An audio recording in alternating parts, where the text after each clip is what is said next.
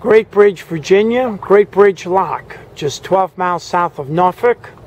Looking at this marine railway at the Atlantic Yacht Basin.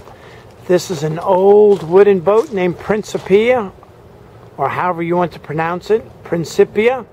We saw this boat first in Baltimore in the year 2000, and later on in Deltaville following that.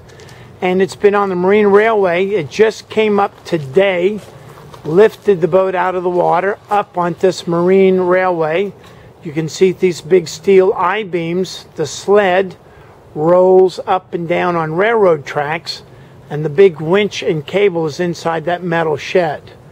So you put the railway in the water, put the sled in the water, drive the boat on top of it, and then you start pulling the sled back up, and you put these wedges, these angled wedges, underneath the keel to keep the boat from tipping over. You can see that very large bow thruster there. And then, of course, you can see all of the planking. This is a wooden boat, and this is anti-fouling paint under the water, so of course it looks funky. But look up above the water. That's a beautiful, gorgeous paint job up there, and all that terrific varnish. This boat lives here in Great Bridge at Atlantic Yacht Basin, and it stays in a covered shed. That's one of the ways it stays so clean. You can see here that the boat does have active fin stabilizers, hydraulically controlled to reduce the amount of roll that the boat has in a seaway.